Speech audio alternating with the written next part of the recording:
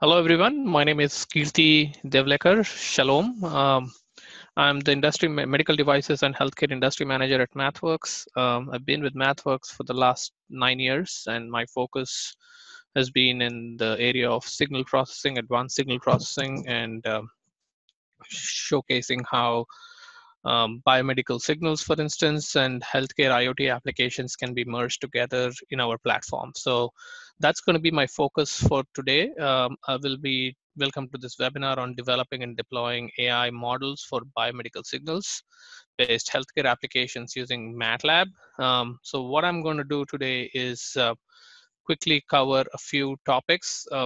By the end of this seminar, you should get a good overview of the end-to-end AI capabilities in MATLAB, which can be used to develop healthcare IoT applications. So as you can see in the picture, we have a board. It's an NVIDIA Jetson board where we've developed or deployed the AI models, and the board is kind of doing inference live, although you can't see that per part, but that's the main idea. So I'm going to be using three main examples today, right? And the idea is to show you how these different workflows can be used and supported by not only just for developing AI models, but also for deploying AI models in MATLAB. So the three examples are, the first one, I'm going to be showing you a quick example on how you can do some signal classification using machine learning. So we will use some EMG signals for that purpose. Then we will move on to the next example, which is ECG classification using convolutional neural networks. And I'll talk a little bit about how we can leverage convolutional neural networks to do some classification. And then I'm also going to show you how, with the same signals, we can do classification with LSTMs. Okay, so that's the main idea for today. So I'm going to be covering all these examples pretty quickly. So one thing I do want to mention is I am going to be sending you all the slides and the content that I'm using in the webinar, so that way you don't have to take any notes or anything. So just sit back and relax as I go through these topics, okay? And towards the end of the webinar, I can pause for a little bit, and then if you have any questions, please let me know and I can take those. So please feel free to send your questions through the chat. I'll keep monitoring it, and then we can go from there, okay? So the agenda for today is as follows. So we'll start with the terminology review so that we are all on the same page, right? Because there is a lot of terminology about AI, machine learning, deep learning. So we will just cover that pretty quickly. And most of this webinar is going to be technical, which means I'm going to be switching from PowerPoint to MATLAB, where I'm going to be showing all these things to you in action, okay? And the idea is I'll start with the machine learning workflow, where I'll show you some examples of how you could use some of our capabilities we have to develop machine learning models. And then I'll cover the two architectures that I mentioned for deep learning. The first one is I will take a look at ECG classification using transfer learning approach. The second one is I will show you how you can do ECG classification using invariant scattering convolutional neural networks and LSTMs. So throughout the presentation, I will focus a little more on why we are using this particular approach, and then if you have again questions, feel free to reach out to me in the panel. Okay. The next steps is I will talk a little bit about deployment options that we have, and then followed by some Q&A. Okay, so that's the agenda for today. So without any further delay, let me just jump into the terminology review part. Okay, so the main idea is I'll be using these terms artificial intelligence, machine learning, and deep learning interchangeably, right? So I thought maybe we just define what these terms mean. So at a very high level, when we say artificial intelligence, it's like the bigger umbrella that kind of encompasses everything in this mega trend that's currently going on, right? So the idea here is you're basically thinking of the ability of a machine or robot or a computer to perform these tasks commonly associated with intelligent beings like human beings. So that's the main idea of artificial intelligence, and it kind of encompasses every little topic like machine and deep learning. So machine learning is a subset of artificial intelligence, where we talk about the practice of learning these tasks from data without relying on a predetermined equation or model, right? So there is some element of when it comes to how to do this, there's an element of there's an art, there is a science, and there are some good tools that you could probably use to get through that the process. Now, deep learning is a more recent thing, and it's basically, you can think of this as a subset or a type of a machine learning technique where the model learns to perform tasks directly from some data like images, text, or sound, right? So now that you have the background, I think I'll talk about a little bit about what does FDA here in the US think about AI algorithms in medical devices. So at a very high level, FDA is really bullish on how artificial intelligence can, really transform this industry and potentially unlock all the insights that are present in this, in all the data that is generated during healthcare, right, during healthcare delivery. So that's one key area where uh, FDA is really interested and bullish about. And very recently, this is just like a couple of months back, FDA approved the first cardiac ultrasound software that uses artificial intelligence to guide the user. So this is a phenomenal breakthrough because now there is a device that can basically be, where AI is predominantly used, but in certain contexts, like for guiding the user or for certain applications. So, and the main idea behind this is FDA believes that this artificial intelligence or machine learning based software as a medical device can really help patient outcomes. So that's where all the interest and excitement is currently going on in the medical industry, where you basically have this piece of software that is doing all the job, right?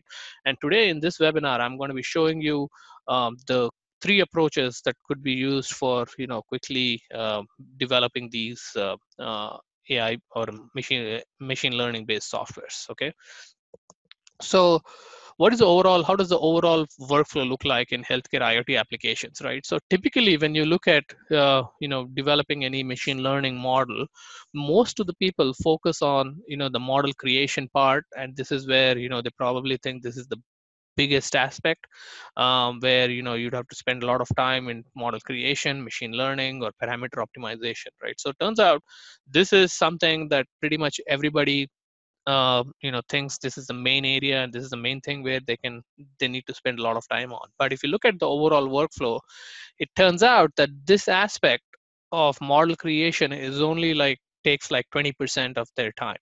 Most of their time is spent on basically developing the pipelines that are required to get your data from some database or files or some sensors into a system or into an area where you can actually reliably start working on the data, right?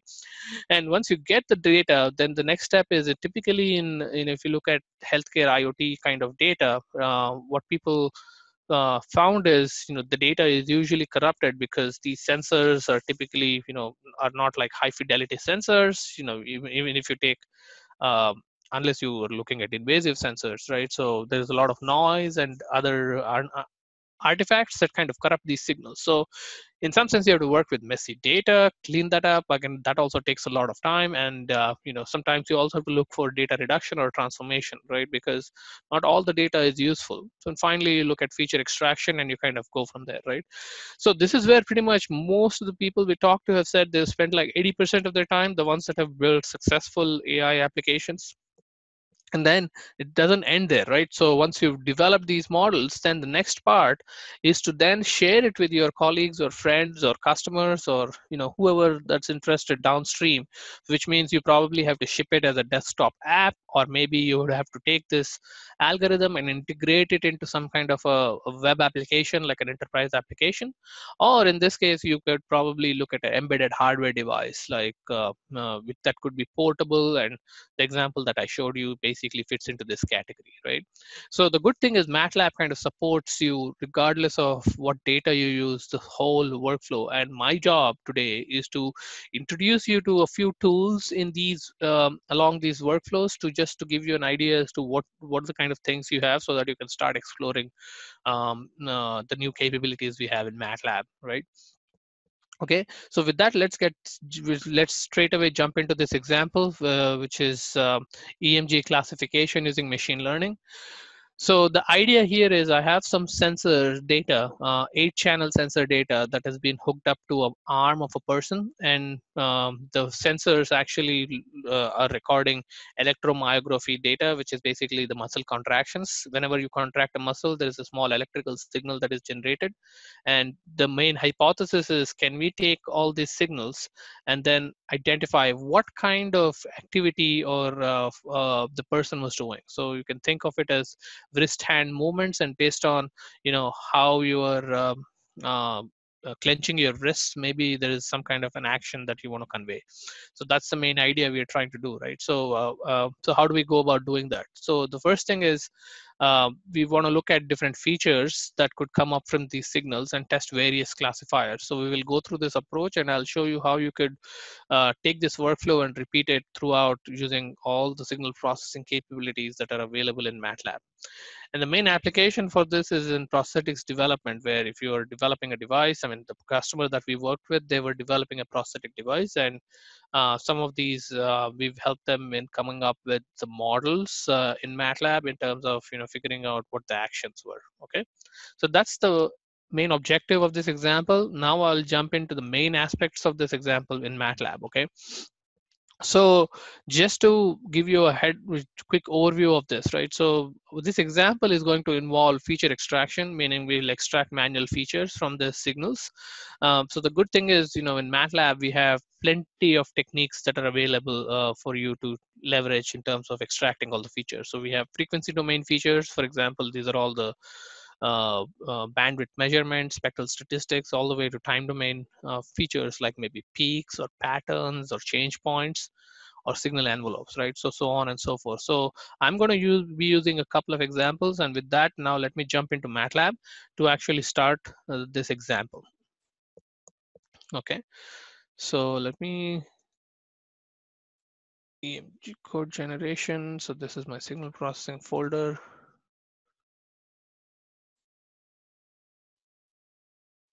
So there we go. Okay, so here is my data, right? So my data is all stored in some CSV files like training data. So I have a training data folder here. You can take a look at this. If I look at my training data, I have some CSV files that are corresponding to each particular action, right? So now my goal is to take this data, load it into MATLAB. Now, how do I load it into MATLAB? It turns out there is a capability in MATLAB called data store, wherein you just call the functionality called data store, provide the location where your files reside, and what the data store actually does is basically it figures out an efficient way to read all your data, right, at least, and then store it in the memory. Now the good thing is that way you don't have to spend time in managing your memory or figuring out how to best to load the data without having your machine to crash, right? So here I have the data store. I'm basically saying these are my formats, and then my sensors, number of sensors, which is 8. And then when I call preview data store, preview my data store, the good thing is you can see all the sensor values here as a preview. Now, if you want to read all this data, all you have to do is just call read all method on the data store, and boom, you have all your data stored in this variable.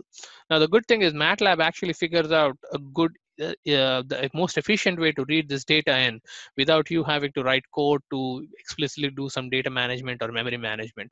And even if these files are big, like for example, if you have large gigabytes or terabytes of data, then you can use the MATLAB construct called tall array, which we can basically, you can scale it up on your clusters and help read that data without really having to write a lot of code, right?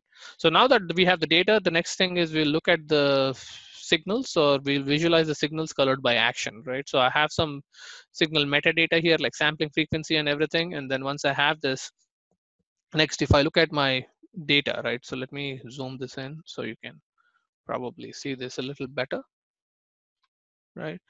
So I've just plotted some data here, and I've basically colored the data based on the action, meaning whatever wrist action the person was doing. So if you look at this, so what I have is, I have some patterns of chuck grip where, you're basically, clenching your wrists, and some pinching here. And then, as you can see, the main idea here is when you color code this signal based on the action, you can immediately see there are some actions that stand out, but there are some actions that are probably look very similar to each other, right?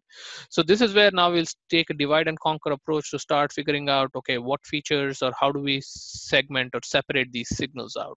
Okay, so in terms of figuring out what the differentiating features are between these actions, right? The first, we'll start with a simple technique called box plot. And what I'll do is I'll just look at, basically I plot the um, statistical measurements of these small chunks of consecutive data. And regardless of how they're distributed in time, we'll take some statistics like min, max, and standard deviations, and then we can just quickly plot this by hand position. So if I look at the sensor, oops, yeah. So if I look at the sensor distributions, right, by hand position, you'll again see, some of them have, like for example, the width of the box is lower, and sometimes you find the width of the box is higher. So seems like some kind of features or differentiating features that you could use. So this is one approach, right? Now, the problem is if you're thinking, yeah, I'll start using these statistical features as we go along, turns out there's only so much you can get with statistical features, right? So that's where you probably have to look into the signal processing realm to see if you can get some more feature. So one idea is, especially for signals that are statistically similar, it's going to be hard to identify what features differentiate these signals. And you'll find this all the time, right? Even within signal processing, you'll notice that even by using some simple signal processing techniques, you won't be able to differentiate your signals because they're probably having the same spectral properties, right? So then we'll go into the advanced signal processing a little more in detail. But the idea is, let's use some basic signal processing to start off with. So a few things that I'm doing are I'm basically removing the DC offset in the signal. So I'm detrending my data, and then I will do some full wave rectification. So this is one of the common steps that happens in EMG signals, right? So the main point I'm trying to highlight here is, if you notice, these functions are pretty slick. Just one function, and then you just provide the least amount of inputs in addition to your signal itself. Then you basically get an output pretty quickly. So I think you can probably see how this is what MATLAB really facilitates you to do, right? Where you don't have to worry about writing tons and tons of code and just using some simple functions to visualize quickly and analyze your signals, right? So this is one approach. Right now, how do we go about kind of scaling up this approach? Now, there are techniques that are available here. Now I'm going to be showing you that. So one aspect you could use is the signal analyzer app in MATLAB. And what this does is it basically, so you can now, let me load up those signal sets, right? So I can load a few signals, like for example, I can load up the key grip, and I can now use the 3 panels here, right? So there's maybe this is the second one. There's no movement, and then I can probably pick up.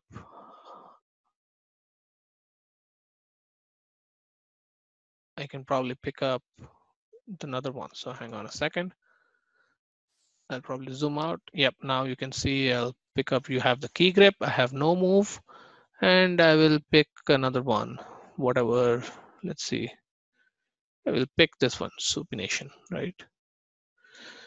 So now you'll see that you have different signals here, and the good thing that the app does is it kind of helps you facilitate some quick analysis. Like you can analyze, essentially what this helps you do is analyze signals in time frequency and time frequency domains without you having to write code. So let me see, there's a question here. How much data can be loaded using this method? I'm assuming you're referring to the data store. So the data store actually handles files which are pretty small, from kilobytes to all the way to files that are like gigabytes or even terabytes. So the idea is you want to be using data store in conjunction with another variable type called tall. So tall data store. So you just take the data store, convert it into tall, and what that does is it helps you scale your reading process across multiple clusters or different working environments in the cloud. So the answer is yes, you should be able to theoretically load as much data as you have. But if you have some specific questions or if you've run into issues, just reach out to us and we can help you in terms of showing you how to do that. Okay. All right. So now that we have, coming back to this, right, we have these different signals. Now, as a machine learning engineer, I'm probably thinking, how do I load these signals up, or how do I look at these different patterns of the signals, right? So turns out you can use this app called Signal Analyzer app that helps you visualize signals in time. Now, if you want to look at the frequency spectrum, all you have to do is just click on the spectrum, and then you basically are looking at how the power is distributed across different frequencies. Now, I haven't specified the sampling frequency, which I can always do, but once I specify the sampling frequency, you'll see the frequency show up here, right? And immediately you'll notice there's some pattern here, right? For example, the key grip, the overall shape seems to be looking, very different from compared to the no move, where there is no movement. You start seeing these peaks again. How the main point is, we are trying to use these signal processing techniques to see, okay, if there is some kind of a differentiating feature that shows up, right? So this is one idea. Then you can do something like you can use some time frequency analysis. um, okay, so let me look at this question. So the question is, when you measure EMG, there is a significant significance to the exact location of the muscles.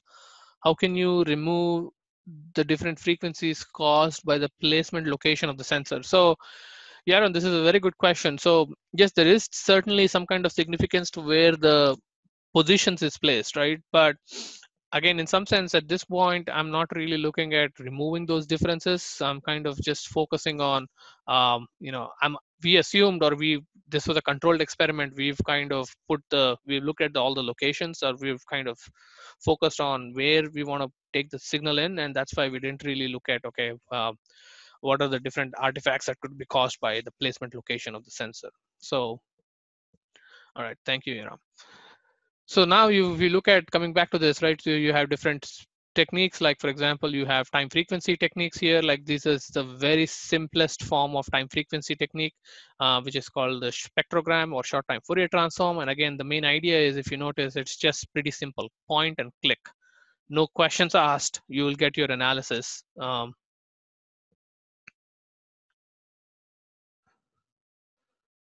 Yeah, I think I've answered that question more about how much data can be loaded just like a couple of minutes back. Yeah, no worries.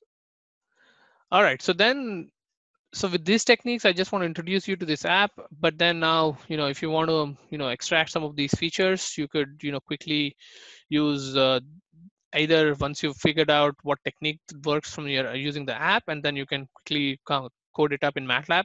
So here, what I'm using is, I'm just using some kind of a low pass filter to remove some filtering. Again, it's pretty simple. If you notice here, it's basically a pretty simple filter that I'm applying to my data. Then the next step is, if I want to remove the RMS envelope, again, that's another technique that I can use to remove the linear envelope for the signal itself. So I have, for example, here, I have the rectified signal, the low pass filtered signal, the envelope signal, right? So they're all plotted one over on top of each other, right? So that's one set of features that I could use, right?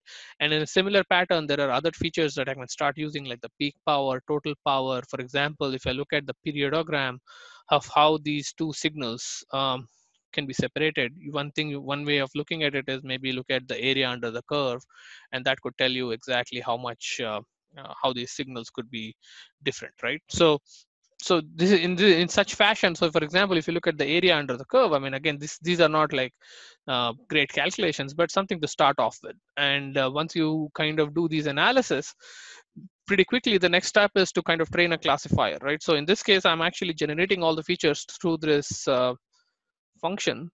I think I probably have to use, I think just I need to add that into the path. So now we should be able to see this. So if I go to this, so here it's going to be here. So if I just click on generate features, you'll see, I think it's here. So I'm using the standard deviation, for example, the periodogram. I showed you the example of how I'm going to use the area under the curve and then detrend the signal itself, remove the linear envelope or find the linear envelope of the signal. And then I concatenate all these things as a feature for all my signals. And then I kind of take it to the next step. Right. So now that I have all my data here, the next step is to kind of load up different classification models. And or at least train different classification models. So how do we go about doing that? So the best way to do that is through this app called Classification Learner. Again, you can go to MATLAB, click on Classification Learner. You will find it somewhere here. Yep, here.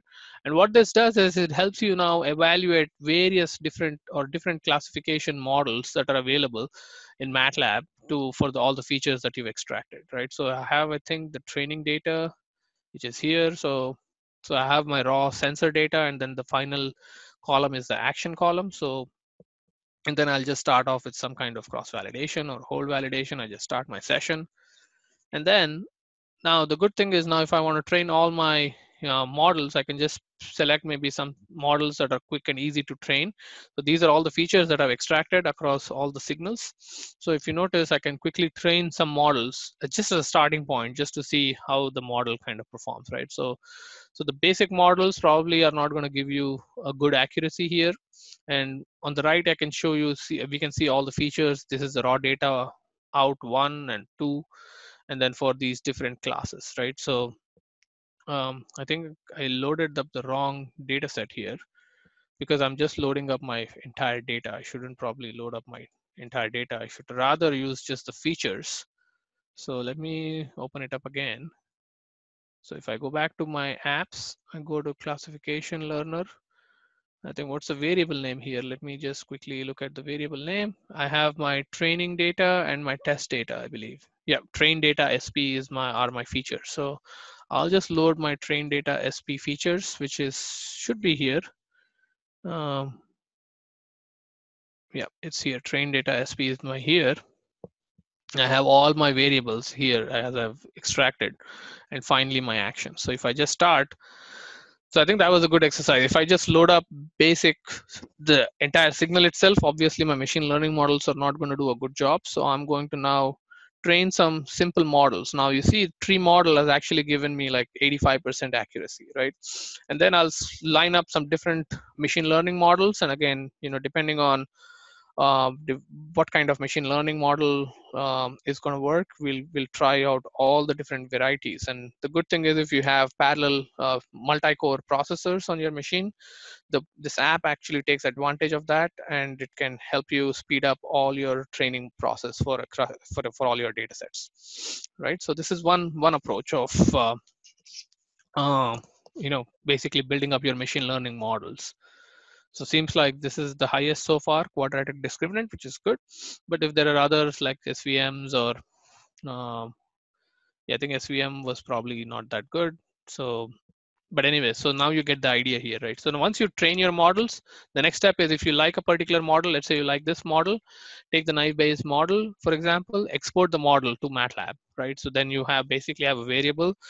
What it does is basically starts doing the prediction, or you can export the compact model, or you can generate the function itself, right? So that's the main idea in terms of looking at this. So then what I've done is, I've basically taken up that model, and then now I've tried to see how my model performs with respect to the test data set, and it looks like I'm getting an accuracy of roughly 78%, which is not that bad. And then I can look at where my model is doing a good job versus a bad job, and kind of go from there, right? So this concludes the first example. Now I'm going to go to the screen, the slides, and then talk about the second example here, right? So far we've seen how you can do machine learning using this nice app like Classification Learner, and also all the signal processing capabilities.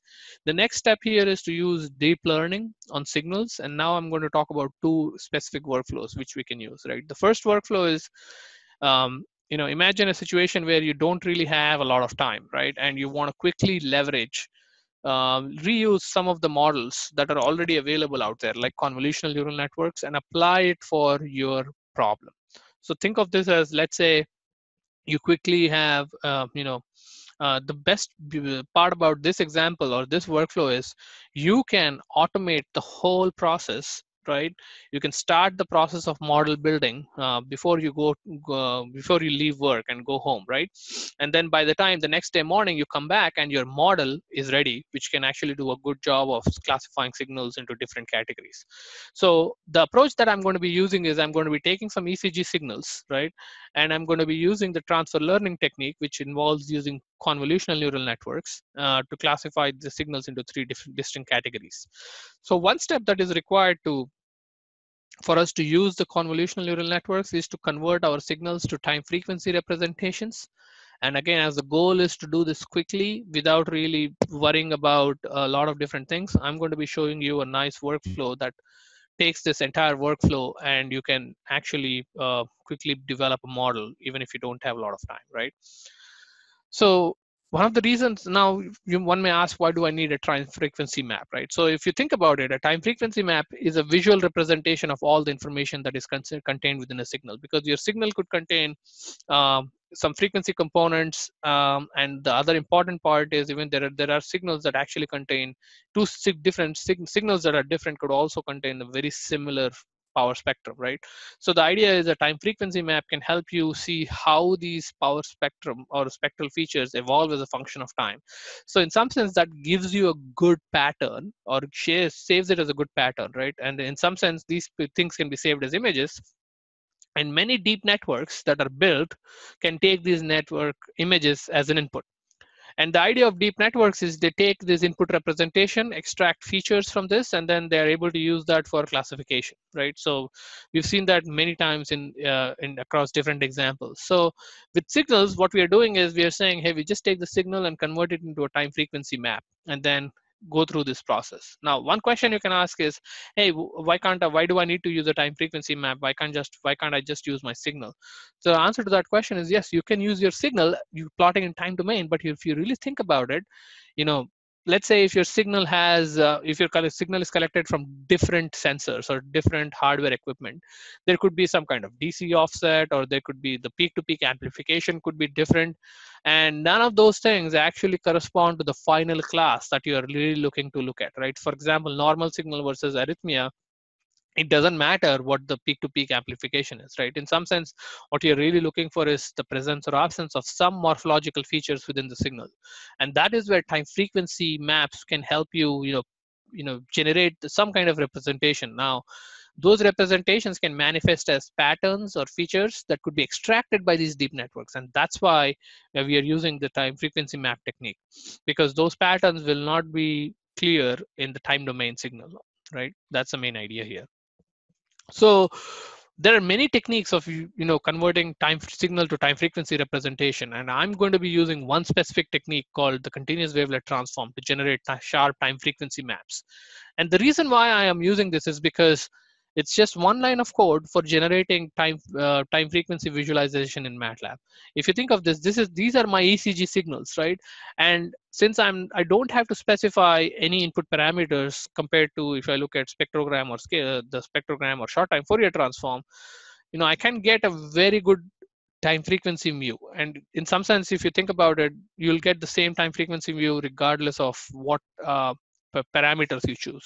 And the other beautiful aspect of this technique is it can help localize sharp transients or sharp changes and slowly varying oscillations simultaneously. That is something that your short time Fourier transform doesn't help you do that. So I do have other libraries or rich time frequency transforms, but I'm not going to be talking about those, because the main idea here is preserving the information that is contained within the signal. That's the most important thing, right? So now that you know, or at least have got some idea of the time frequency maps, how about the deep learning networks, right? What can you do with that? So we talked about transfer learning, but in reality, there are three different ways in which you can start with deep learning networks in MATLAB. The first way is you can interactively design your deep network. So if you're a pro person, you know what you're doing exactly, then you can create your own deep network. If you are looking at mainly like a if you're interested in doing some coding, we have these, you can use the other second option, or you can use the third option, which is the customizing pre-trained networks, where these networks have been already made available, and we've just or have been already architected and trained, and we are just using that, customizing it so that it can learn for our applications. So So here's one example of creating your own deep network, right? So you can pull, drag and drop those layers pretty quickly, create your own deep network. Maybe you're looking at a paper or you're looking at some kind of a publication. So you can use this model to quickly create your own deep network. So this is one example, or you can import your deep networks as well that you saved, and you can start inspecting those different layers. So you have the image input layer, you have the convolution layer, ReLU layer, max pooling layer, so on and so forth. So you have all the basic building blocks here, and you can take these building blocks and quickly create your network. And once you create the network, you can look at analyzing your network, the connections, the nodes at different points, and then looking at these activations and so on and so forth, right? So once you're done, you can also generate, or you can create this, export this network to the command prompt, or you can generate a script which can programmatically help you to, let's say if you are doing some experiments and you want to keep changing some parameters here programmatically, MATLAB also spits out this code that can help you, use this deep networks.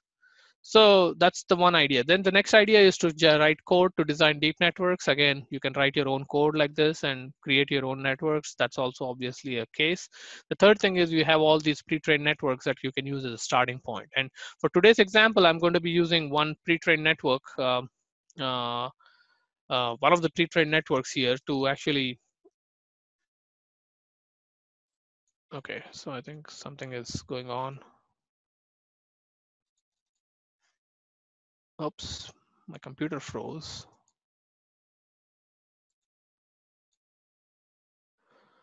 Oh, just give me 1 second. No problem. I just want to remind everyone that if you have questions, you're more than welcome to ask in the chat, in the question, in the Q&A chat.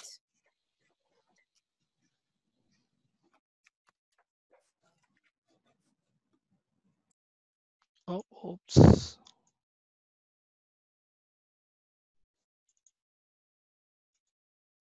This is weird.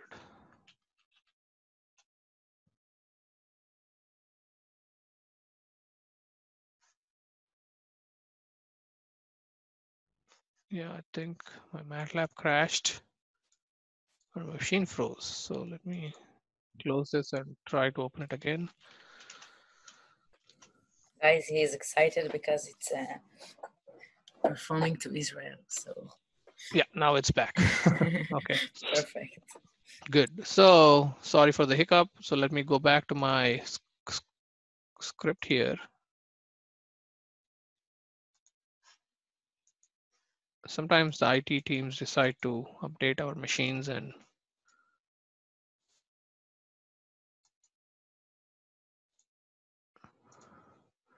I'm going to close this classification learner app so we can get some space back. Yep, now we have some good space.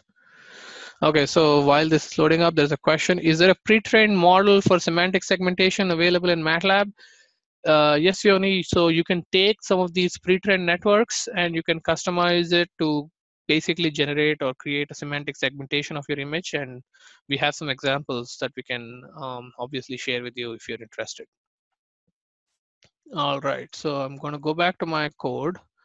So this is my transfer learning example. So I'm going to load this up. So here's my signals, right? So I'm now going to maybe jump a little more quickly here. So I have 162 signals here. Each signal is 65,000 samples long, and then I have 3 classes of these signals, right? So I'm not going to cover this technique. I mean, I think this is probably self-explanatory. So the idea is, if you look at the short-time Fourier transform approach, I'm just showing you, how it kind of is different. So I have my signal and I have my short time Fourier transform. If you look at this, I mean, if you look at my signal, I have all my short variations within my signal here on the left, which means these are like relatively higher frequencies, and that I expect these to be separated in time. But if you look at my signal here, the time frequency representation, I don't see that separation here. So what it means is sometimes, this could be, there could be a situation where you have 2 signals, even if they seem different, you may not see the difference show up in the time frequency representation if you're using the spectrogram technique, right? Now, if I look at the scaleogram technique, for example, right? So now let me just open this up, right? So this is one example. Let me show you this real quick. Like, if I compare it side by side, maybe first I'll show you this these two signals here. So I have, so this is my class 1 and this is my class 2, right?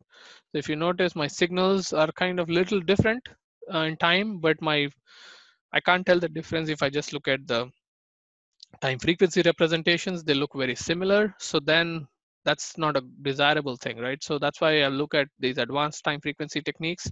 And when I plot my time frequency maps here,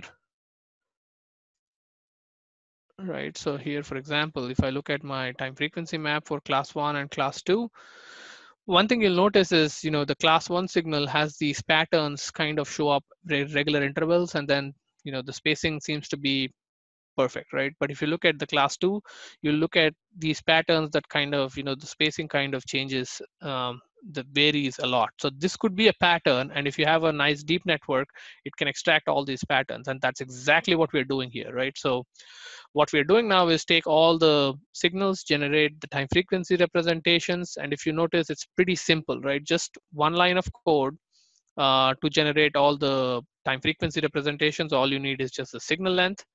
And I have a function here that actually I've commented out. What it does is it basically generates time frequency representations going through all the signals. So I have one video that I can play here if you just want to see how this kind of goes. So it loads up every signal that I have, right? Generates a time frequency representation and saves it as an image. Kind of go from there, right? Now once I have all the images stored here, so basically I have all my data for all the images for all these different classes. The next step is I use a data store, and I basically take a data store here. This is now a very special data store called image data store. Specify the root or the starting point, and then what this does is it basically creates a data store with all the files in place. I can now perform some operations on these data stores. Like, for example, I can split this data store into two segments, two data stores, training images data store and test images data store, with just one line of code. And this kind of does it automatically, right? And now once I have done this, my next step is to now take the AlexNet network, right? So here in this case, I'm training this pre-trained network. All I'm doing is, if you look at AlexNet, for example, you can download the support package from the add-ons menu. If you go to Home, add-ons menu here, you'll find all the support packages listed here. So you can just take these support packages. And the main idea is, if you look at AlexNet, somebody created this network with, so that it can differentiate between classes of 1,000 objects, meaning it can differentiate between 1,000 objects. But in our case, since I only have 3 signals, I'm just changing the last layer to, instead of 1,000, to just 3. That's the lowest, that's the basic amount of changes I'm making, so that I can customize this network for my purposes. And once I do this, then my next step is I just train my network, right? To train my network, I take some initial values like learning rate is so much, epochs is so much, many batch size so much, and kind of, start training my algorithm, right? So I've already trained this in some sense, so I can show this to you, or what we can do is we can actually just make this train right now as we are talking, right? So this will probably take a few seconds, or probably it's looking at, it doesn't have the training data. It's because I haven't created the training data here. I just need to execute this. So I have all my training data, and then I have my network. I make all my changes to my network, and then I can just execute this a little bit, right? And then I just call up my training network function, and that will start the training process, right? So this is, basically I'm just starting my training process here. So, it'll start with some values, and then eventually you'll notice your loss kind of starts going towards 0, and then your network starts training. It means it learns all the features from your input time frequency representations, and eventually what this will result in is, you'll get the nice trained model out. At the end of this model, your MyNet is going to be your trained model. So I'm going to just load this real quick within MATLAB. And I think I should just stop this training process so that my MATLAB can become more responsive. Yeah, so then I'll just load this file that I've already trained in MATLAB. I've already trained and saved it. And then I'm going to be evaluating it on the test data set. And you'll notice that, my model has done a good job of classifying all my data. And again, this is just one example that I've wanted to show you how you can use these time frequency representations to quickly train up deep models in in MATLAB, especially pertaining to signals, right?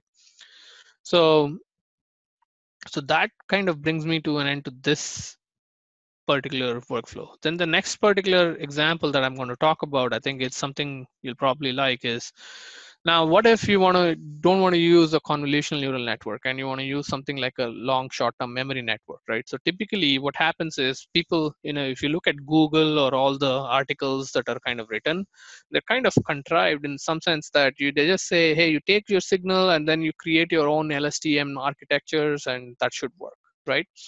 Well, turns out that the thought process kind of works in theory but not in reality, right? So now I'm going to show you not just one way. I'm going to show you a way how you can create your classifier that can not only differentiate between three segments, but you should also be able to interpret these features, right? So in order to do that, I'm going to be using a technique called wavelet scattering technique. What that does is it helps you reduce the dimensionality of your signals so that your LSTMs can easily digest those signals and then work very efficiently. So I'm going to be showing you some examples now. Like for example, this technique works when feeding raw data to RNNs or LSTMs does not work. So you can try it. You can take if your signal is long enough, which typically if you're looking at arrhythmia, for instance, you probably have to collect like 65,000 samples before you can say the person is suffering from arrhythmia, because that's exactly what the doctors do, right? You really need a good chunk of signals or longer duration of signals in order to be able to tell what's going on, right? So that's one approach. The other reason is it can also work when you have less data to begin with. So sometimes you just have very less data, and this technique kind of helps you pretty quickly to build a model, even if you have less data, right? And the other part is data augmentation could also be challenging sometimes, right? That's when this could be used. So what are the benefits of this using this scattering networks and signal classification workflows, right? So the main idea is, let me show you this one right here. So for example, on the left, what I'm showing you is I have my signal. I've just collected, or I've just taken that signal and created a long short-term memory network. And if you notice, the long short-term memory network kind of goes through these cycles of, it's almost like it kind of trains and then it loses information, and at some point the loss kind of goes to infinity. So even after 10 minutes, my model has not even converged, because if you think about it, right, the information, the signal may not really be explicit in the time domain, and feeding raw data may result in out of memory issues on GPUs as well, and this could lead to long training time. So this is just ECG plus LSTM, right? Now, if you notice here, I've just, instead of just taking that raw data and throwing it to an LSTM, I just use a small module here, which kind of captures essential information. I'll talk about all those techniques a little more in detail while reducing the dimensionality. And what that does is it helps the LSTM to generalize pretty quickly. So the same data set, now instead of using raw data, I just use pre-processed data with the wavelet scattering technique and LSTM. My network converges in 20 seconds, right? And if you look at this, right, 20 seconds versus 10 minutes where it has not even gone anywhere. So that's the main idea. So what is this feature extraction? What is this automated feature extraction, and how does it work? So this technique can be best explained in the context of deep networks, right? So when you look at these deep networks are basically some kind of convolution followed by some kind of nonlinear activation and then pooling, right? So the idea is, what people have found is when you take these deep networks and when you start looking at these filters, especially the filters, and see what kind of filter shapes these are, it turns out these filters more or less look like wavelet-like filters. So the idea is, people said, why don't we just, if it turns out that they're going to get some wavelet-like filters, why not just use wavelet filters as a starting point by fixing them, right? So that's why there's no learning here. So that's why this kind of works as an automated feature extraction. And in some sense, you have the nonlinearity averaging kind of baked into the network, and you're basically calling this whole operation as deep feature extraction, because now people have found that you just need 3 layers instead of these 25 or 28 layers to actually extract all the features. And And this is based off of paper I'm going to show you. So this is a compact network for extracting all the features. It works with signals and images both. So if you have images and if you want to basically do some texture analysis or classification, we have some good examples of how this works on images. Then this can also relieve some requirements on amount of data, model complexity, featured in a lot of leaderboards. And it's a good framework for automatically extracting and relevant and compact features. And this is a paper that's we're based it out of. And what we've seen is if you use this as an input to a lot of the deep networks like LSTMs, kind of works very well, right? So I'm going to jump to the example real quick in this case, right? And I'm going to be quickly covering this. I think we only have like 7 minutes, so I want to be cognizant of time. But I'll just show you the main idea here, right? So the main idea is I'm using the same data set, right? And I have 113 records in the training data and then 49 records in testing data. So this is how my signals kind of look like. And to extract these features, all I have to do is this. So let me just run this. So we have this signals. So all I'm doing is I just have to specify the signal length, and sampling frequency is optional, but I just have to specify signal length, and I get a filter bank, and I take the filter bank, apply it to my signal. Here, this is my signal, and I get my features out. So just if you want to compare, right? Just to compare this, right? If I look at my input signal, it is 65,000 samples. My output signal is roughly 500 times 8, which is 4,000 samples. So imagine getting 95% reduction in size of features. Now you may ask, hey, you're reducing it by 95%, but how do you know you actually capturing all the information in the signal? Well, that point comes in when you actually take these features and connect it to interface it with some kind of a deep network like LSTM. And if your LSTM is doing a fantastic job, which in my case is doing, which means I can do, I can perform, my model can perform as better as any other model with just 95 with only 5% of that data, right? And the other good thing is now that you have, if we, let me just show you this SF. It's basically maybe it's SF. Yes, it's SF.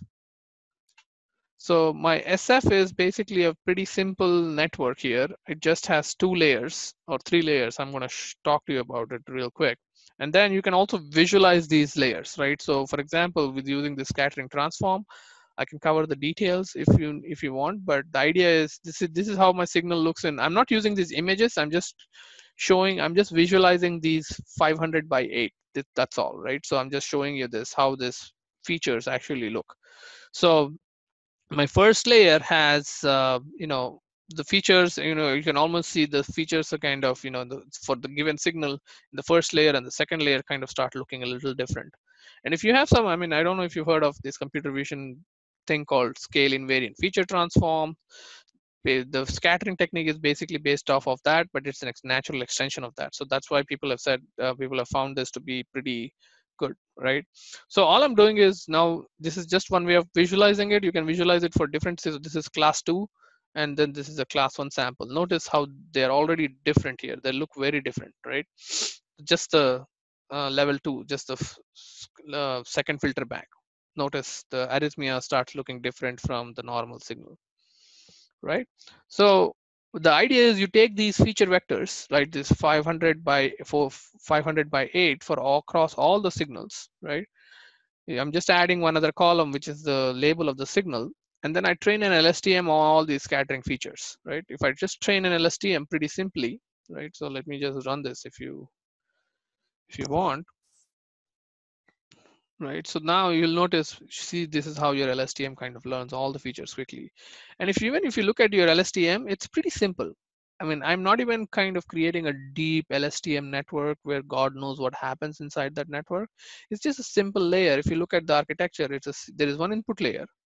There's an LSTM network layer, which is basically, I'm converting it to output mode last because I wanted to classify. Fully connected layer, softmax layer, classification layer. How simple can it get, right? Or how complicated can it get with this kind of a deep network? And if you notice, if you use simplistic techniques, your model kind of converges pretty quickly, just in 5 seconds. Beautiful, right? And then when I evaluate it on my test data set, I'm getting 96% accuracy. here, right? So there are techniques to actually take, I mean, in your case, let's say when you apply it on your signals, if it doesn't work, you can always improve the classification accuracy. There are some optional parameters that I didn't want to, I'll not go into that, but that's one area where you can probably look into it a little more closely and see, you know, how that works. Now, just as comparison, right? If you want to, I mean, we've just looked at the CNN approach and this scattering LSTM approach. Now, just notice, you know, if you look at the number of layers, we have 25 layers in the CNNs, or roughly 27 layers if you remove the input layers, and the scattering and LSTM has just 5 layers, right? Just pretty much those 5 layers are there, and the inference time here is 1.1 second for the same signal sample, which is 65,000 samples long. Here I'm able to do the same job in 0.4 seconds, which means, you know, if you're looking at more like a, you know, an edge deployment kind of a, you know, use case, then maybe this could be your best friend, right? This column here, right? And if you look at the network size itself, it's just 1 megabyte versus 200 MB, because obviously I just am using only 5 layers in my LSTM network, right? So that's why it's just 1 MB, 1 megabyte versus 200 megabytes here, and so on and so forth, right? So this kind of, you know, now that you have these ideas of, you know, what you can do, then you can take these deep networks, and, you know, the good thing in MATLAB is through automated code generation, you can target these different frameworks like ARM, Cortex-M, NVIDIA, or Intel areas, or you can also look at integrating your analytics with different systems. Like, for example, I mean, you can take the same pipeline, generate C++ code within MATLAB, or you can generate HDL code. So this is one area where we've looking at, if you want to generate HDL code for deep networks, I think we should certainly reach out to Systematics, and we can start talking about this, because this is one area where we can actually help you out very liberally, right? Because we have some new capabilities that are coming in. Or you can now generate a standalone application, a Java application, or integrate it into some kind of a production environment, right? So just to recap, what we've done is this particular technique, I mean, I've just taken the second example here that I showed you, and the signal processing pipeline and the deep network pipeline, I'm using GPU code generation for deployment. So I'm now going to walk you through that process real quick, right? So all you have to do is, you know, you start to generate this optimized code for target environment. You first pick up your hardware. For instance, you choose a board, you provide the target info, whatever board you're using, depending on the Jetson platform or the Drive platform, right? And all I'm doing here is, if you notice, I'm taking the CWT of my signal. So this is my video. Let me just quickly play this. Okay, there's some kind of a problem here. It doesn't want to play a video. Maybe it's because of, not sure why it doesn't want to play a video, but all I wanted to show you is this process where it kind of takes in, maybe I can just show it here. Probably I'm having, it doesn't want to play a video over the Zoom call, maybe. So let me just see if I can play this video. Yeah, this one, it's working. Within the PowerPoint, it didn't work, right? So I have my CWT, time frequency representation, and then I take my model, which is going to take a time frequency representation and predict what kind of image or signal I have, right? So this is just my starter function. And basically, this is where the heart of my operations are, right? And all I'm doing here is basically pretty simple. I'm just taking in a signal, just as an example, and I'm basically running through the GPU coder pipeline. So now I open up the GPU coder, I provide a function name, whatever the starting point of the function is, and then boom, I quickly run through this process. I just specify the input files here. So this is for another example where I'm using it on a signal length of 124 samples, but I just want to show you the interface and, you know, how, you know, what the process looks like. So you can now start generating code. So for example, you can say, you want an executable and targeting the NVIDIA Jetson platform. So this will generate all the code, and you'll see you have pretty much, let me show you this, right? I generate the code here. I have all my CUDA files here on the left. I don't know if you can see, it's pretty small .cu files. I have all the header files, everything, you know, kind of generated automatically through or for my signal processing and the deep network pipeline, right? So imagine doing this for your application. And once you're done with this, then you kind of have a nice IoT enabled application that you can use, through these workflows, right? So with that, we are coming to an end to this webinar. I hope this was interesting to you. So what we can do is now, if you have any questions, please send them through the chat panel, and we can, I can certainly read out your question and try and answer your question. So if you like this webinar, I suggest, we have a new biomedical AI hands-on workshop available. So this is available in 2 modules, the biomedical signals module and then the medical imaging module, right? So we will introduce you to different tools and techniques that are available, not just for model development, but also for the entire AI, artificial intelligence pipeline development, right? So if you're interested, please contact your representative at Systematics. We can conduct these free workshops for you. This can be delivered virtually, and we'll use MATLAB Online, where all you have to do is just bring in a laptop with internet connection, and that's pretty much it. The instructor will walk you through the different steps, and we can certainly cover these 2 workshops in depth for you all, so that you can, you know get a good understanding of how to annotate your data, how to use these different techniques like machine learning and deep learning to build predictive models. We'll also have a section on how you can optimize these networks using Bayesian optimization. We'll give you a quick crash course of that, followed by the code generation. So we'll go through the GPU code generation module and kind of go from there, right? So these 2 modules are available depending on what kind of signals you frequently work with. Please do contact your representative at Systematics. And with that, that brings me to an end to my webinar.